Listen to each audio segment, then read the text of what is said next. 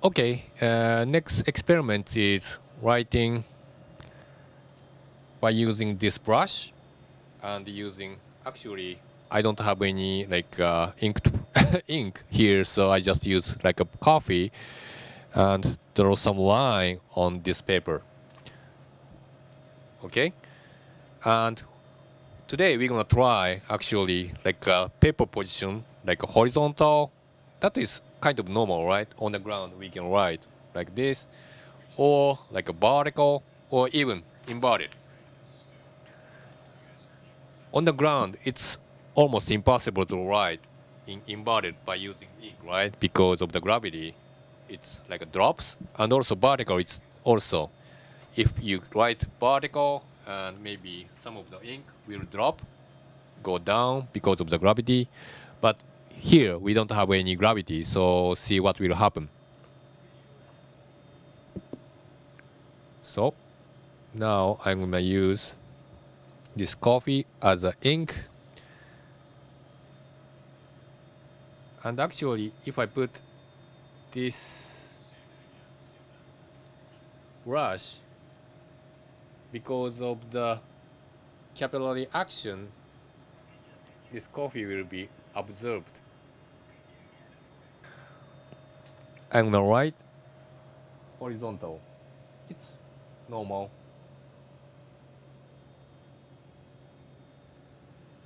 Can you see?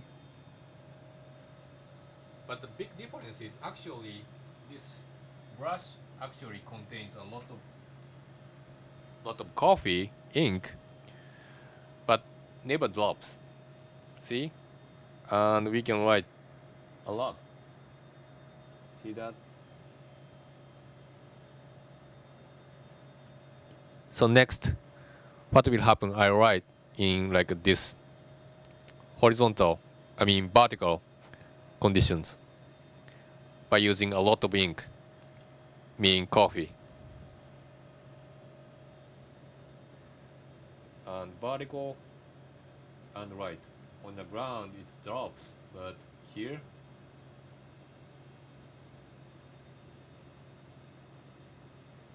see that no drops. Actually you can see that because of the surface tension, like this stays.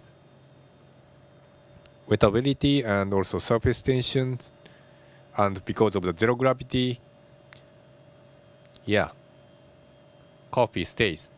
See that? So next, I'm gonna try vertical, inverted.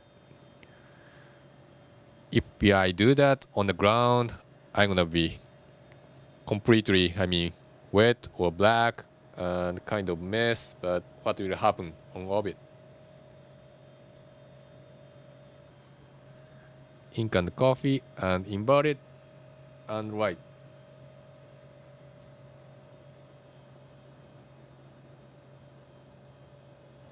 No drop.